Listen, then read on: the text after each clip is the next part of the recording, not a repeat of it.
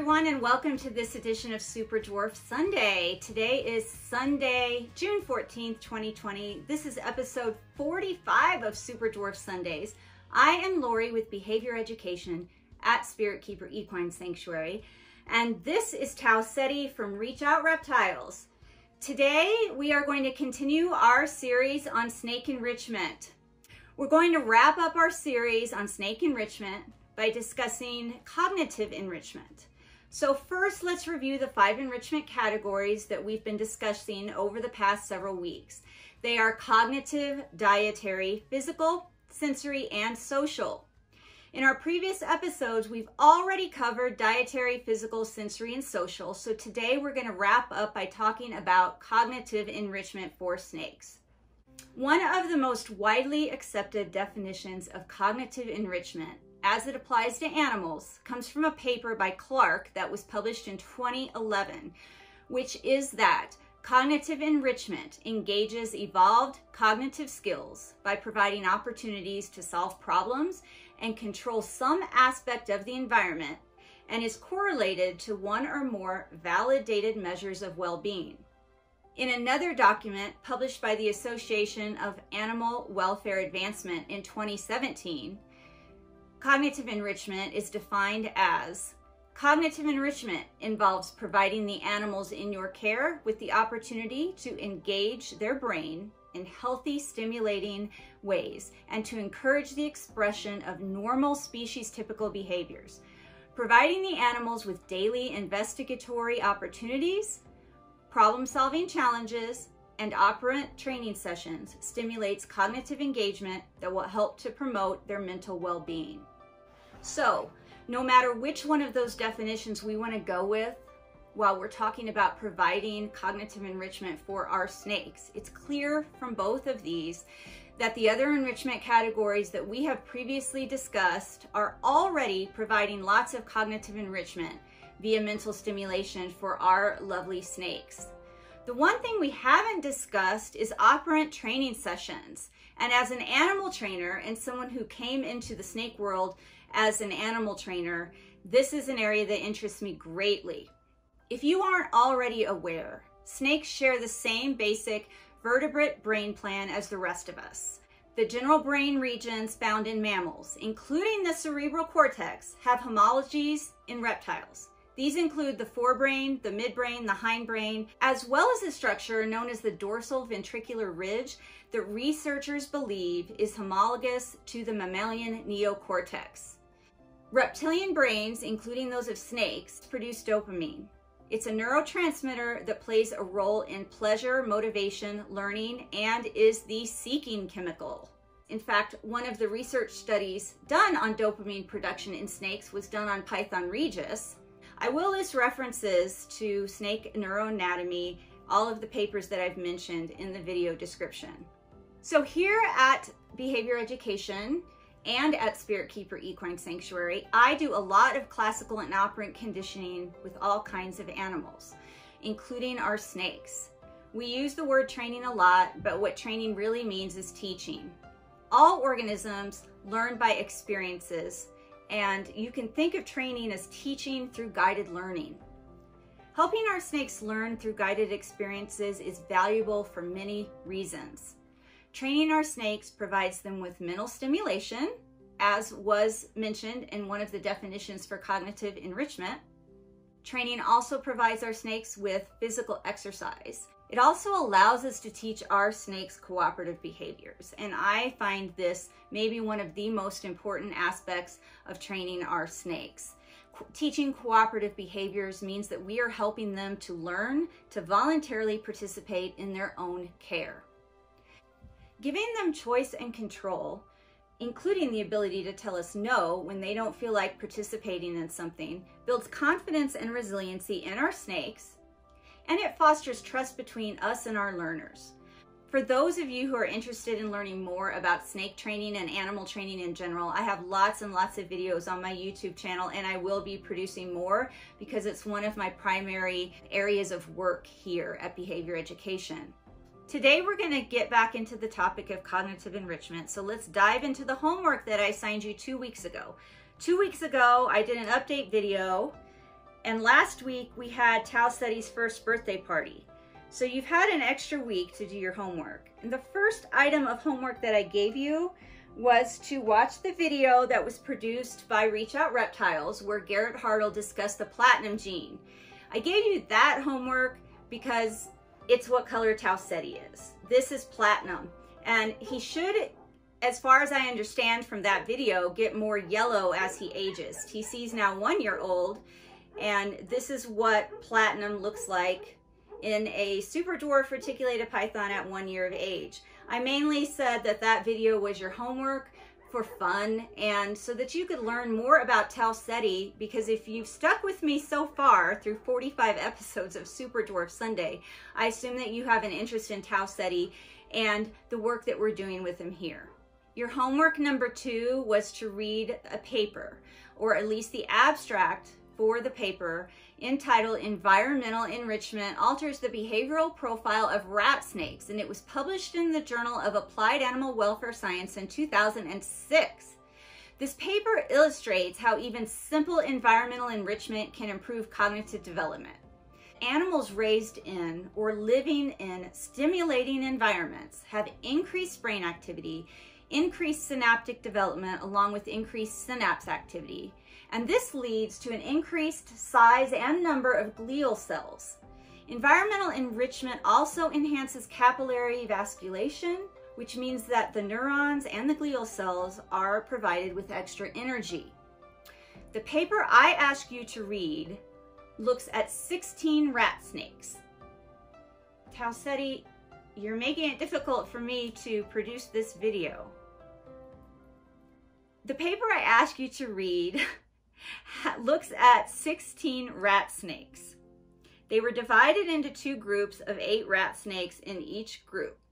And one group was raised in an environmentally standard set of conditions, what some people might think of as environmentally deprived conditions. They had a water dish, 1 rough brick to assist with shedding, and no substrate. They also had a single hide box. The second group, in addition to all those same items that the standard condition group had, also had shredded aspen bedding, a log that was positioned vertically with a coconut shell on top for climbing and hiding, and they had a moss box / humid hide. These animals were termed as living in enriched conditions.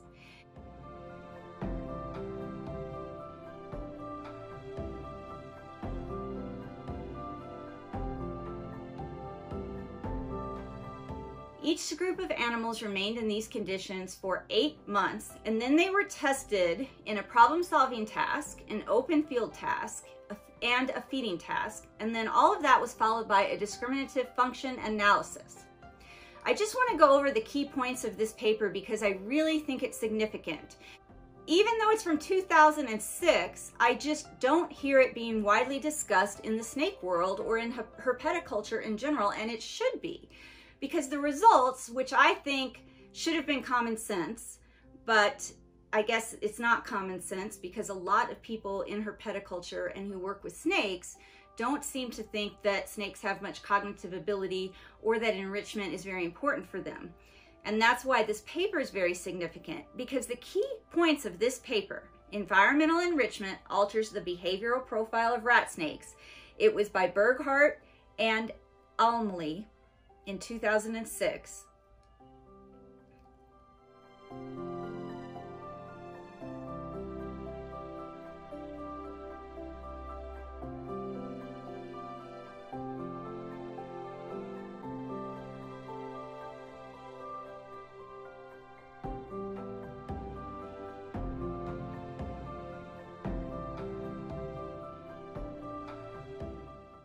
Okay, back to our video.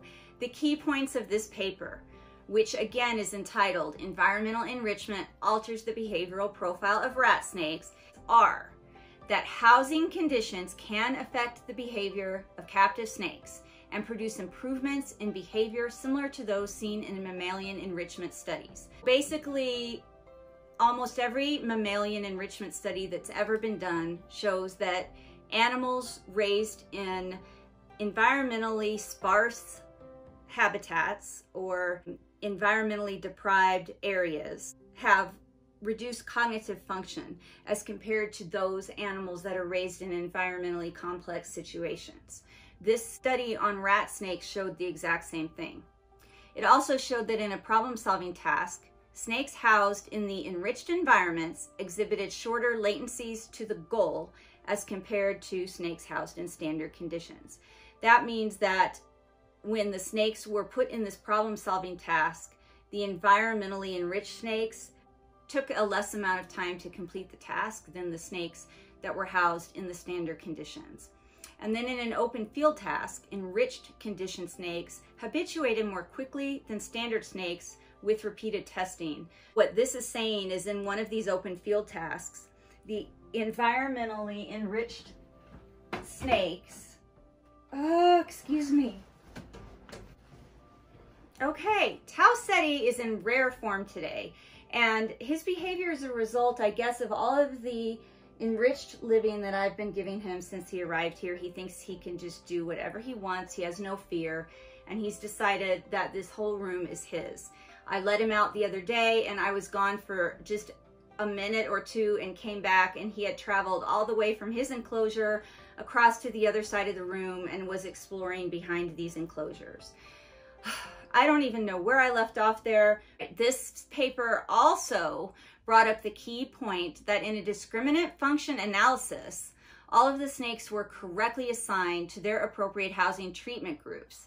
And that was based on the response of each of the snakes in individual behavioral tasks.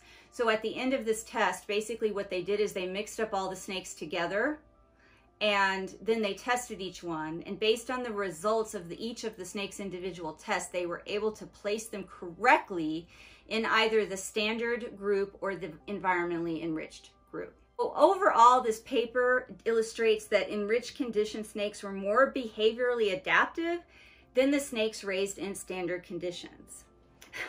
All right, I'm glad that we got all of that covered, and I hope that you did have a look at that paper.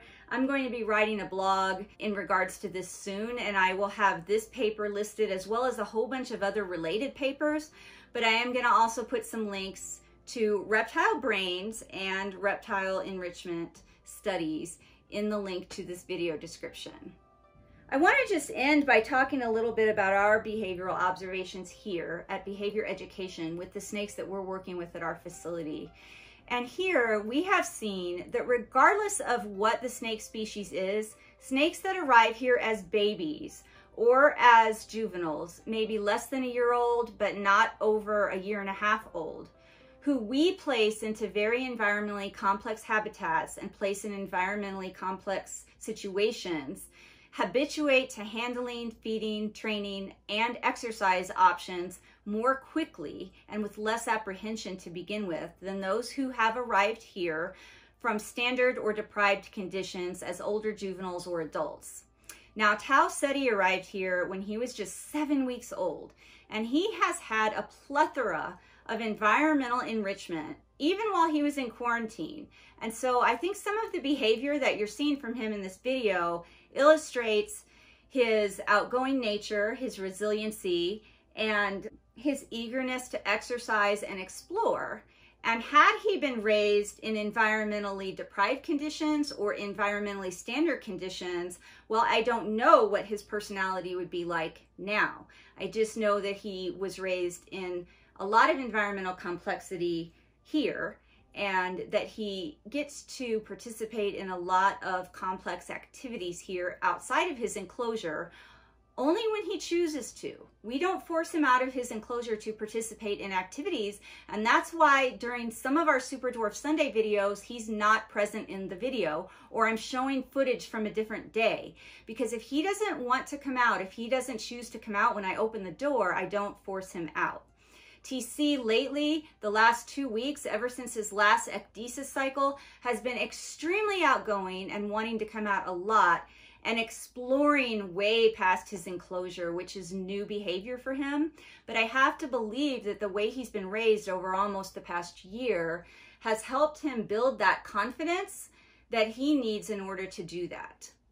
I want to thank everybody so much for watching.